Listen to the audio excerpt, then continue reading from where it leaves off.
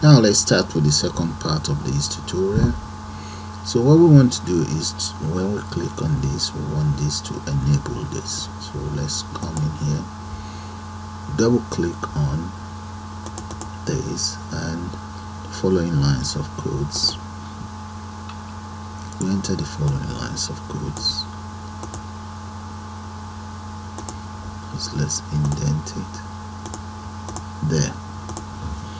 So as you can see, if that one is checked, if it's true, we enable the text box. Else, enabling the text box become false and the text box value becomes 0. So I'm going to repeat the same thing for the other one. So I'm going to just copy that. Let's come in here, double click on the American and then paste that in there. I just need to change the names around. Copy that. It's American. Same thing here and there. Okay, let's try it out and see what's going to happen. Alright, click on that and click on the American one, uncheck, that is fine. So what is left now is when we click on the text box, we want the text box to set focus, clear the system and set focus. So let's repeat that for the American text box. So with the American text box, paste that in there, .text equals clear and dot set focus. Right, the same thing will be repeated for other components. So okay, there's something here. We are meant to use different events, so let's come back in there and use different events because we can't set focus with that. Copy all of this and just cut it off. We'll go back in there, double click on it and select it or cut it off. If you have a look at the very first one, we used mouse down. So in the American way, let's change the event to mouse down there. And now paste that in there and we can now try it out and see how it looks like. Alright, let's run that there and there. So when we click, we can enter value in there and the same thing applies to this. So I'm going to repeat exactly the same thing for the rest of this and the ones on the other side. So I'll just speed that up. Okay, now we've finished populating these components each.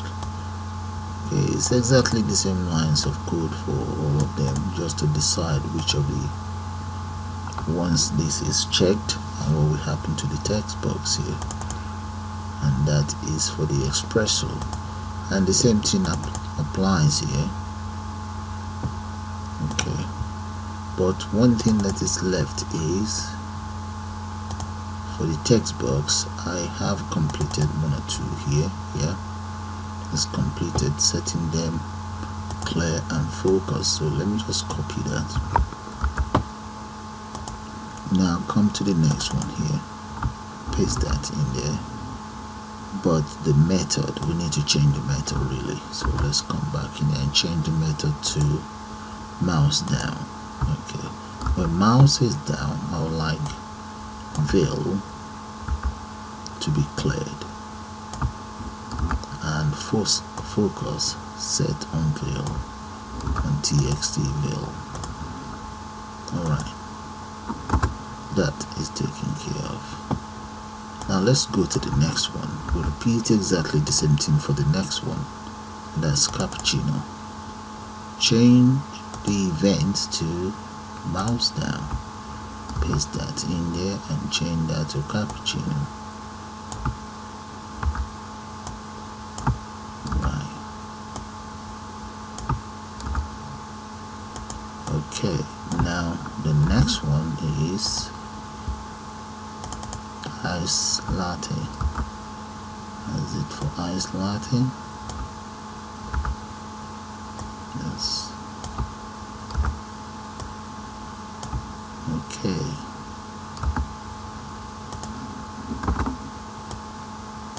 And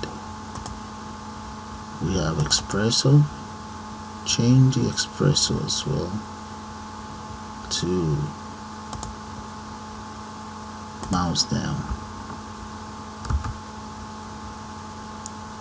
Change that to mouse down.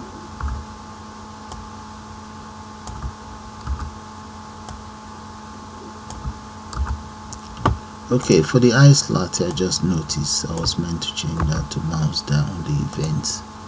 Let's change it to mouse down, just paste that in there. Yeah, that's fine.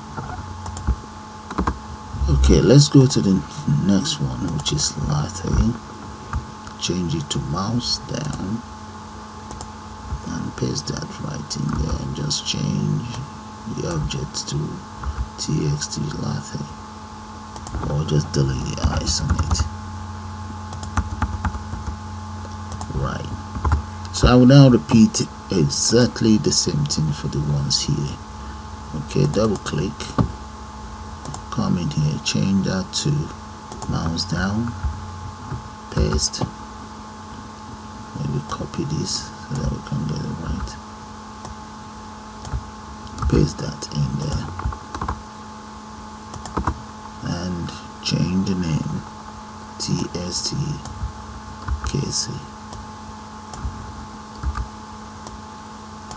There. So I will now speed that up. Okay, the mouse move events is being entered for all of the text box.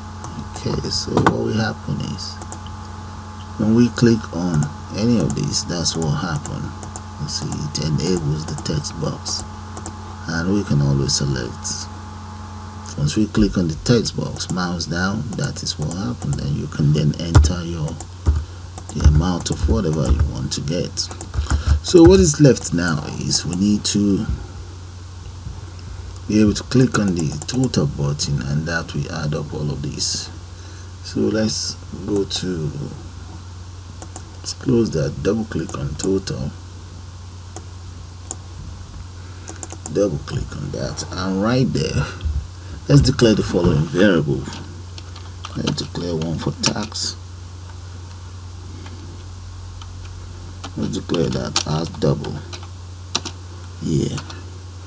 And now we're going to assign some values to that. Let's say the value for the tax is 0.45. Okay, then let's declare the following. I'm going to declare some variable for the coffee, and this is for espresso. Then pine latte.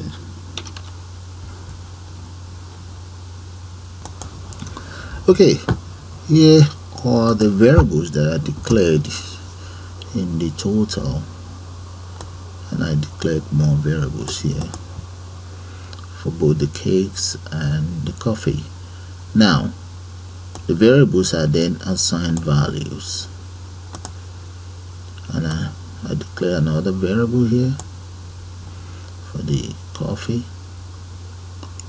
and whatever entered inside the text box are then assigned to the declared variables here, which are then used to, which are then multiplied with the values in here. Okay, the same thing applies to the cakes, and here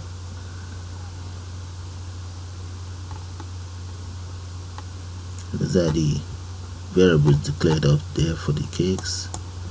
Here they are, values are then assigned, then the variables to store the values inside the text box. There they are. Okay, now bring it down, and here those are the variables for the drinks, service charge. If you are thinking of what are those, and here they are: drinks, cakes, and service charge. Alright, let's go back in there, double click on that, maybe close this. Okay, there they are, and here this is where I take care of all the calculations. Have a good look at it. Let's have a good look at it. And there, this one I really don't need it. That's just to just leave that in there. It's right here actually. Alright, then from here down, all of them are then converted to pound sign. There they are. So have another look at it. I'm just going to take it up so that you see the beginning of the codes in total. That's total itself. Now bring it down up to here. I repeat the same thing here. And there, those are the lines of codes. So what I would do now is, let's give it a try. Let's click on those and we enter values in all.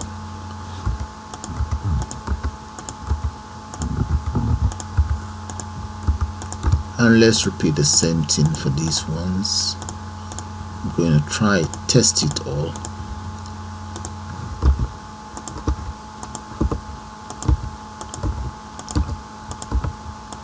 And let's click on total. There, you see that it works as expected. So what I want to do now is to be able to click on the receipt, and all of the information here will be displayed on the receipt. So let's do that now. So we close that, double click on the receipt. Okay, for the receipt, and that is the first few lines of code, then we just need to speed up the rest, and there we go. Those are the lines of codes for the receipt. As you can see, when you click on the receipt button, it will actually clear whatever is in there the first time. And there. So have a good look at the receipt lines of codes. It's just the receipt itself, and there's a tab. The title is called Just Do Cafe. Then we have space and a space, then carriage return, and so on. Okay, so let's go onto the program. Let's run it and see. Supposing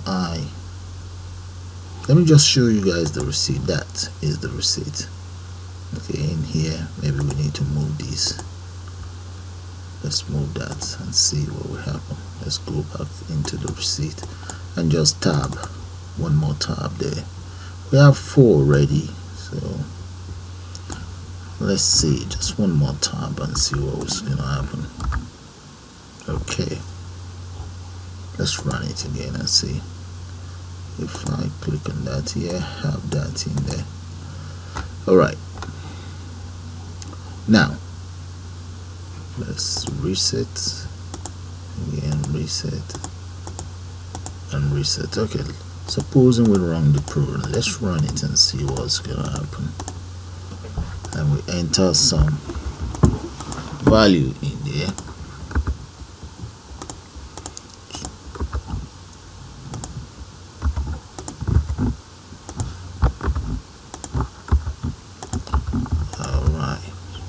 The same thing for this one.